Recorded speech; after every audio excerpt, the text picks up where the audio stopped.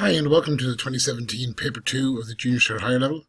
Just getting started here with question 10, okay, and when I'm getting ready I'd advise you to just try pause the video and just give the question a go.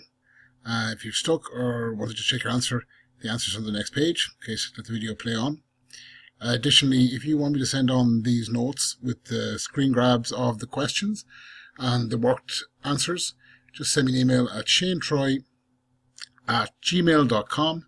That email address is in the description for the video below. So question 10 here, let's get stuck into it. It's a 10C, part A and B are marked together. They have a coordinate diagram below, shows the triangle ABC. So we have it there, ABC. You can see it's all in the positive, the first quadrant of the coordinate geometry diagram, where both X and Y are positive. Okay, that should make things a little bit easier on us. Then part A here is asking us to write down the coordinates of the points A, B, and C. So this should be fairly handy at junior or higher level. Okay, you're looking to find the X value first. So this is the X axis. Okay, the line here is corresponding with 2. So that coordinate is X goes first, then Y. Now I'd be assuming you know this. Okay, if you don't have a clue what I'm talking about right now, I consider going back to pass. Okay. But just time, I guess. So that the X value there is 2. Okay, so I've read that off down here. The Y value corresponds here to +1. Now that page may look a little strange in the sense that this has been stretched across this way. So you'll notice that the height of the boxes are different than the width. Ideally, they should look, as actual square boxes. So it's a little bit distorted. So I've written it there, what is it, 2, so 2 in the X, 1 in the Y. Make sure you don't invert them, very common to see the Y first, the X after, okay. Now B here is 10 on the X, okay, so it's 10 there, and the Y value here comes all the way across to 2. If you're using paper, make sure you use a pencil, it's very easy for the eye to track across and then jump up one, and accidentally write in there 2, 10, 3 or something, and be incorrect. The last value C is up here at the top of the triangle. It's 4 on the X, so let's put a 4 in there, and the Y value there is +5, so 5. Now that should correspond to my answers here. What have I done wrong here? Okay. Now, here's a good example where I've messed up here, okay? So I got the A value right, the B value I put in, I went across thinking in my head whatever way I was doing A, B, C, but that's incorrect. B should be 10, 2, and then the B should be 4, 5. So they're correct, but they're inverted. Now that would usually mean a deduction in marks, and it depends on how strict they're being. It could drop me to the 6, or it could be judged as a misread. Okay, probably a misread, assuming my part B was correct. So I'll fix that now. Okay, apologies for that. That should be fixed by now. Obviously, I did that on purpose to highlight that particular error. But if you believe that, I've got a pony for sale. So I fixed it so the B value there is 10, 2, and the X value for the C point is 4, and the Y value is 5. Now again, mistakes happen. Just supposed to use concentration and trying to read the question again. Reading back over the paper, I might have caught that, but again, I might not have caught that as an actual error in the real thing. So we'll keep going. So B here is show that ABC is a right angle triangle without measuring. Okay. Now if you could measure it, you could use Pythagoras' theorem. Okay. But you're not. That's kind of closed off for you. You could calculate the length of AB, the length of AC, and the length of CB, and show the 3 calculations, and then use Pythagoras and prove it that the hypotenuse equals the sum of the square of the 2 sides. That's a lot of work, okay? A simple thing would be if you think about what makes up a right angle triangle. Now, this doesn't look like it because, again, it's distorted, okay? But if you brought that is a right angle triangle. By definition, okay, the largest angle is right angle.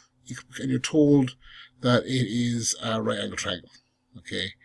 Now, if it is, then the slope of AC and the slope of CB should be perpendicular, okay? And when you multiply two slopes, a perpendicular slope by its non-perpendicular slope, you always get -1. Okay, that's this formula I'm highlighting right there. Junior to higher level, that's kind of expected that you would be known that. Okay? If you're asked to prove something, that's the method you should be following. Okay, it's the recommended method. So I'm going to use the slope of AC. Okay, so I'm basically using rise over run. So it's going up 4, going across 2 units. So 4 over 2, which gives you the number 2. So that line segment AC has a slope of 2. Now the line CB, okay, again, it doesn't look right angled because it's distorted, but it is right angle triangle. That goes up by, so from here to here, actually it goes down 3.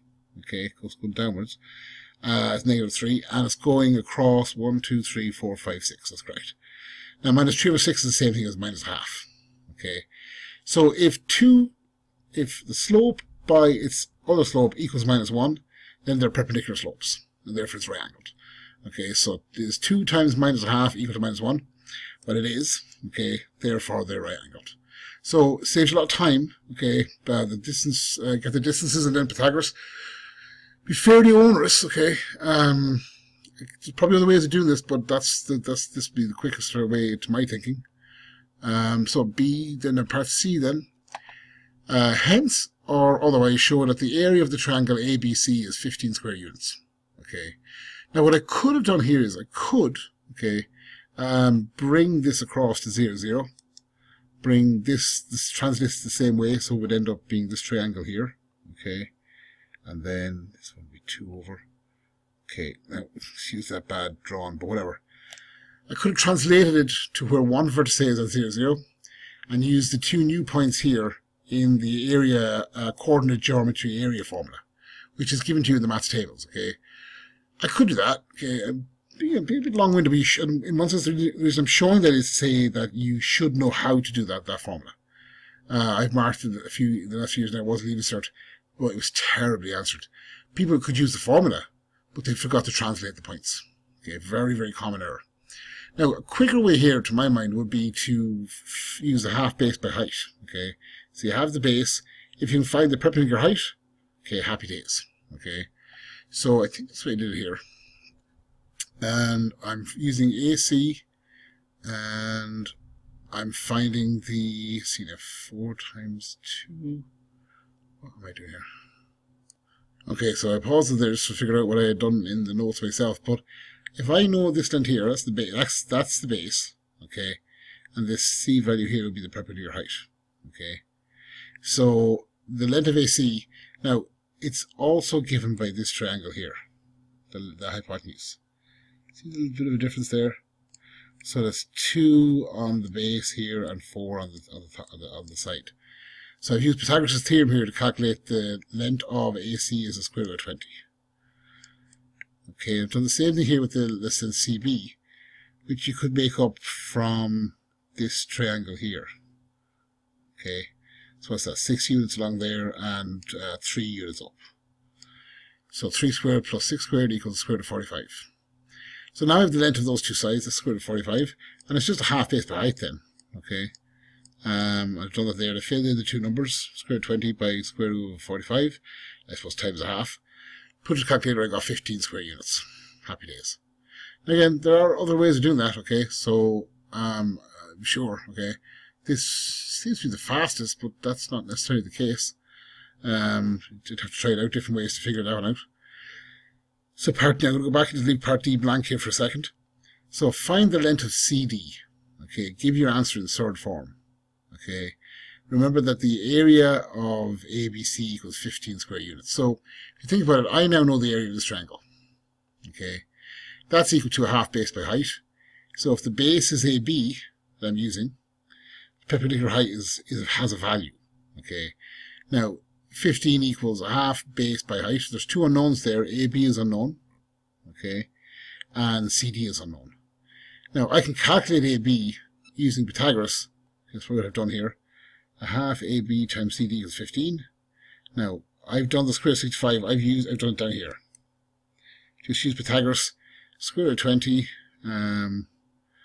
See now, squared plus the square root of 45 squared equals hypotenuse squared. Now, I've gotten it right? Okay. I've gotten square root of 65, so I'm assuming it's right, okay? And I end up with a half the base by perpendicular height, which I don't know, equals 15. Bring the half 65, okay, I can bring it across, and I end up with this figure here. Okay, now I brought the 2 up, and then the 65 across. So there's different ways of doing that here, and it's all the same way, it's just different ways of expressing it. Hopefully that makes sense. If not, just simply the fact that the 2 is on the bottom of the far side. When it comes across to the right hand side, it's multiplying, and it's on the top. 65 was here, multiplied on the left hand side. When it comes across, it becomes divided on the right. And hopefully that will make sense of where I got this. That ends up being 15 times 2 is 30 over square root of 65. My calculator didn't give that in different units. Okay, or at least I don't recall it did. So that's the answer. Okay, and I probably should write the word units there just to cover my proverbial. And I think that's it for question 10. Okay, so it's tricky enough. Okay, no calculations that are outrageous. A lot of use of Pythagoras.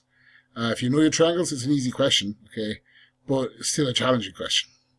So I'll stop there and see you on question 11.